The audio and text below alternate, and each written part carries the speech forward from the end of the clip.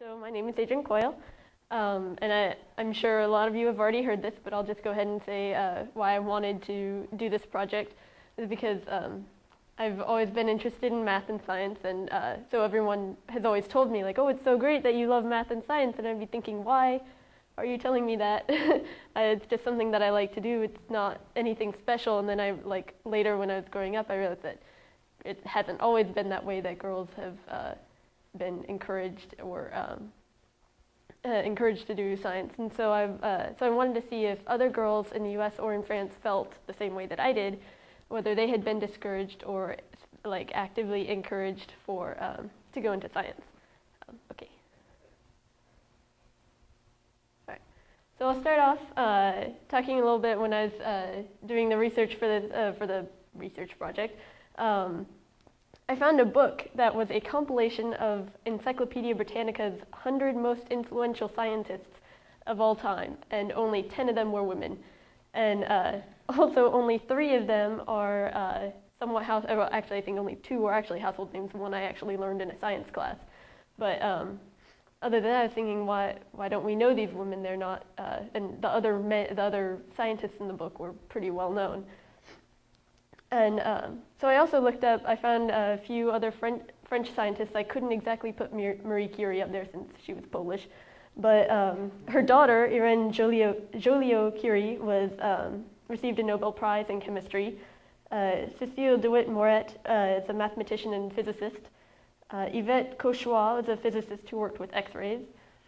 Yvonne Choquet-Bruat is a mathematician and physicist who actually worked with Cécile DeWitt-Moret for a time, and they published a paper together. But none of these women are that well known either, and I realized that some of that could be with the fact that their work may not be that may not be that important, but still. I found in one of the books that I read is that woman who managed to make it through all the prejudice and managed to obtain a degree in science. We're just in the beginning or in the early 20th century, we're just seen as tools for the men in science in the labs. For example, Edward Charles Pickering ran an astrophysics lab at Harvard in the beginning of the 20th century, and he hired women, so it seemed like it was a really great deal and everything, except he hired them to do the grunt work, and they just did math, and they were just kind of ignored for that, except even though quite a few of them actually made really important contributions to the study of astronomy. And they actually ended up calling it Pickering's harem, because there was a whole bunch of women there and they also called them the Harvard computers, because that's all they did. And in one of my classes, we've read, it's called Philosophy of Science, and we've read 2 books written about science in the 1950s and 60s, and none of them make any mention of women. It's men. The scientists are only men, and I was just struck by that, thinking I want to be mad at that, but mad at the authors for not including that, but that was just a sign of the times. That's all they knew. Okay. So Rosalind Franklin's story always seemed a little bit sad to me, just because it seemed like the perfect example of why girls used to be discouraged from science, or why they didn't want to go into science, because they felt like this might happen to them. Because she was a great scientist, she was a great crystallographer, and she actually came up with the idea of the double helical structure of DNA before Watson and Crick did, but she was also not welcome in that lab. Nobody, the men didn't particularly like her because she wasn't feminine and she wasn't acting like a woman. And so her boss gave her pictures to Watson and Crick when they decided, and then they didn't actually do any work. They just saw that and made their decisions based on her photos, and wrote a paper for Nature magazine. And they asked her to write a letter in support of it, and she thought they had done their own work, so she did, and she was perfectly polite and respectful about it. And she eventually switched labs to try to find a better one for women. The media specialist and Madame Earle helped at the library in Vinci helped me find a really great publication called Filles et Garçons sur le chemin de l'égalité. And it was published by the French government, and it was basically everything that I needed for this project, because it gave a lot of statistics over that the French government had collected over girls and boys in science, and from elementary school all the way through careers. And I also got statistics from the women that I surveyed and interviewed. One of them was a third-year engineering student at the UTC in Compiègne, and she was really nice and really helpful.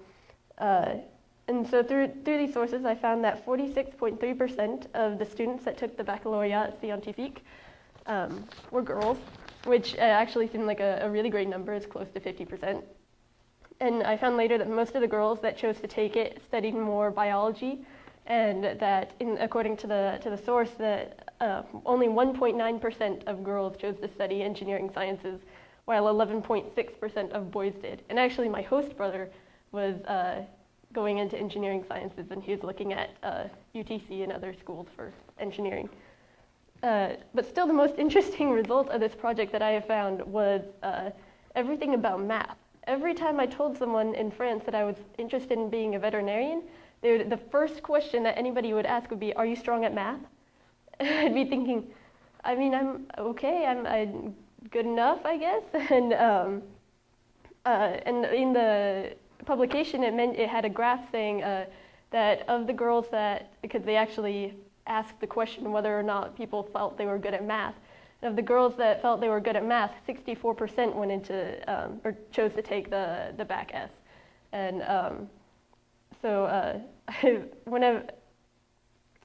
I think I would like to call that the French's obsession with math, because they kept asking that, and they're very focused on that.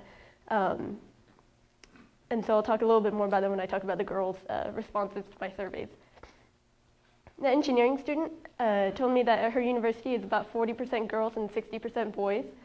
But she's also studying mechanical engineering, and at least in her year, there's only about 12% girls in her class. She said about, but she's an engineering student, so I'm going to take her word for it that it's pretty much 12. And at the school, they only had one physique chimie female teacher and one biology female teacher, which sounds kind of crazy until I thought about how my school is not doing even as well as that. So, because my school has a physics department and a chemistry department with 8 teachers total that have no women. And it seemed crazy to me, but that was one of the things that interested me about this project. I was thinking there's absolutely no women in those fields, at least in my school. I mean, I know that there used to be, but not right now. And the biology department and the computer science department is balanced. And so I was thinking that's insane that women are in the physics or chemistry department. But as for the other statistic about, in 2001, 36.5% of the PhDs in science were given to women, while in France it was about 38%, I think. So for the most part, I got the results that I expected from my questions to the girls. Nobody had answered that they were pressured by family, friends, or teachers to not go into science. But a very interesting result came from misunderstanding on my questionnaires. I asked if they felt they had been discouraged from going into science, and I meant by someone, and they all they also mentioned whether people had encouraged them, but they also said that they were discouraged because of the math. They said they said 45% of the girls mentioned on that survey that they whether or not they wanted to go into science, that the math was really hard. Some of them said that they were accepting the challenge of that difficult math, but others said no, I didn't want to. The math was too hard. And I still think it's funny, because if you ask an American person what the most important subject is to be a doctor or a veterinarian, they'll say, oh, biology, of course, it's the study of life, but France, it's math. It is the most important thing.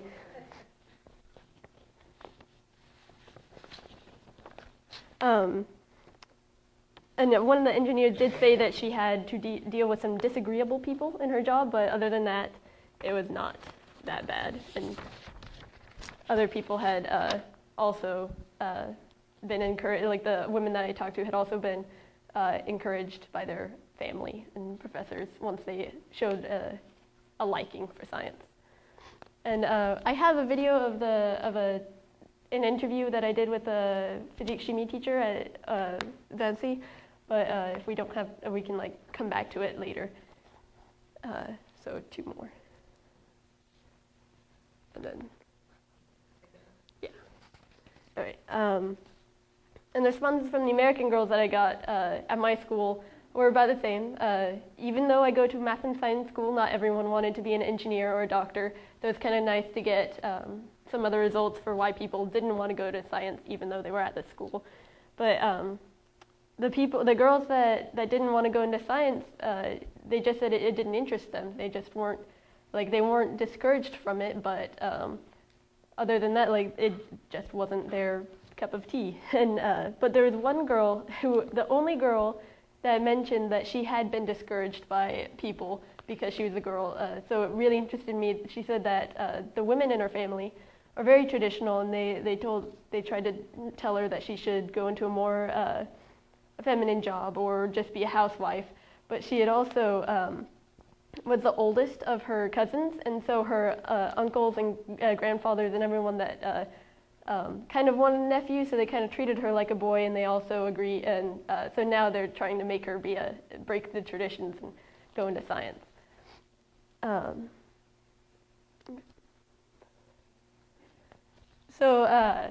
Like, what if there's still the difference in boys and girls in science? I was wondering, like, from my surveys, I came up with a few things of what we can do to try to promote girls in science.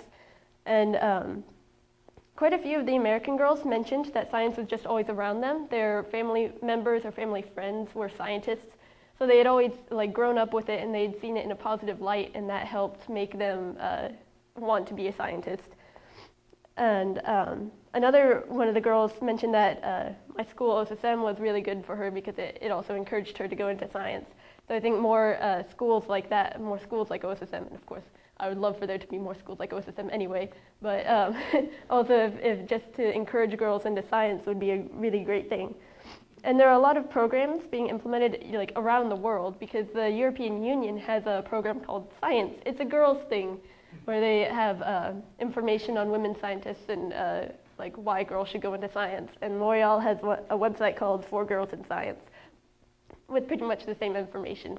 And there are also a lot of camps. I know I've gotten a lot of flyers for camps at universities for girls in science, and like summer camps where they can go, and especially engineering.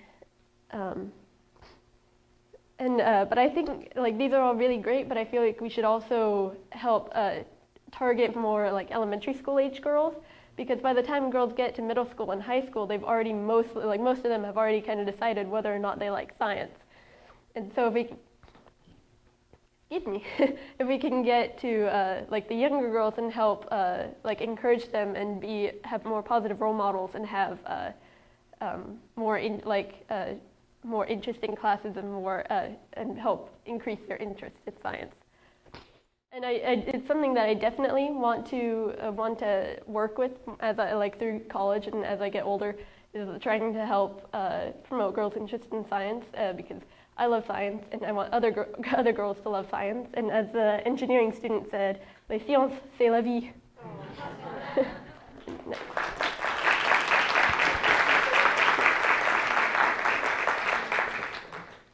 That's just, I'd just like to thank the Alliance Française for sending me on this really great trip. It's a once-in-a-lifetime opportunity, and I learned so much about French culture and improved my French skills. And I like to thank the Robinets for my host family. They treated me like one of their family, and they were really nice. Actually, Benjamin was pretty much like my brother. He acted like my brother, and so it was a nice transition. I also wanted to thank so many teachers. First, Madame Camus at Vancy, because she made this trip the best it could be, and she worked really hard, and she was so nice. Madame Earl for putting up with, I don't know how she dealt with 6 kids in a foreign country. I will always be impressed by that. And Madame Walker, and Madame Robinson for getting me interested in French in the first place.